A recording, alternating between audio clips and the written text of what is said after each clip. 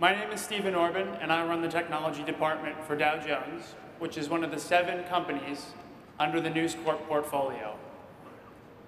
With brands like the Wall Street Journal, The Sun, the Times of London, the Australian, Amplify, and others, our world-class journalism reaches several hundred million people each and every day. Now, while News Corp gives all of its companies a great deal of autonomy to run its businesses, we've realized over the course of the past year or so that there has been an organic convergence in the technology strategy across our global businesses. We've realized that while we produce the world's best journalism and content, we don't yet have the world's best digital platform for distributing that content. One of the reasons that that's been difficult for us is the amount of time and effort that we have to spend in managing our infrastructure. We have 40 data centers across 4 continents all across the world.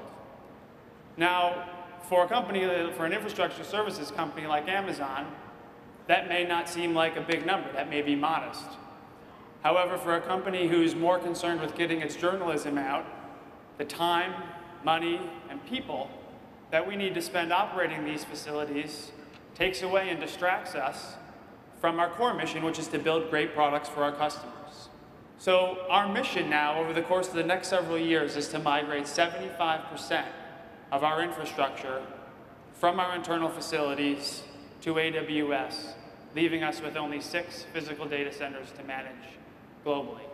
What started off as a conservative experiment in 2011 with News UK in London has seen broad and rapid adoption over the course of the past 12 months as we realized how easy this was.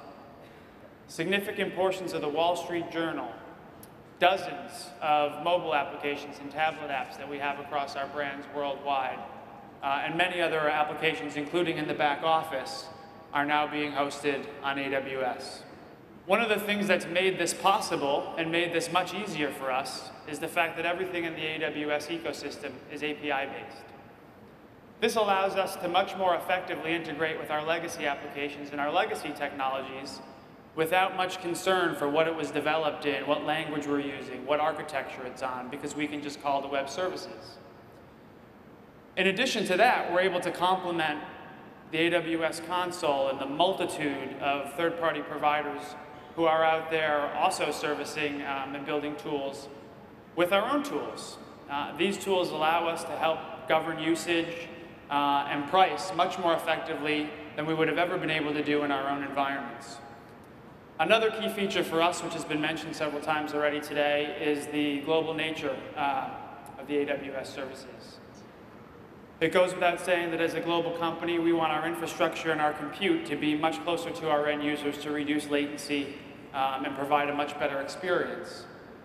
But beyond that, it also provides a much better way for us to facilitate collaboration across all the different companies.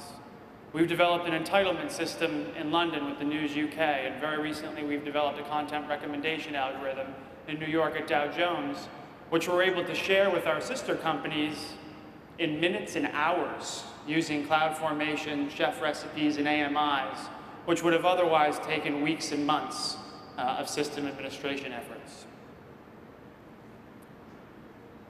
So we still have a ways to go. Over the course of the next couple of years, we're going to be migrating 3,000 applications to AWS. We'll survey every single application, we'll look at it, we'll decide if it's a lift and shift. Are we going to re-architect pieces of it for the cloud to take advantage of elasticity or other features? Are we going to take advantage of the AWS marketplace and see if there's things that can complement our would-be hardware solutions? And in all likelihood, in some cases, there will be an opportunity to do some combination of all 3. And we feel that combined, this will contribute to a global savings of $100 million in our infrastructure costs, which we're very, very excited to be able to reinvest in product innovation for our customers. Thank you very much for your time.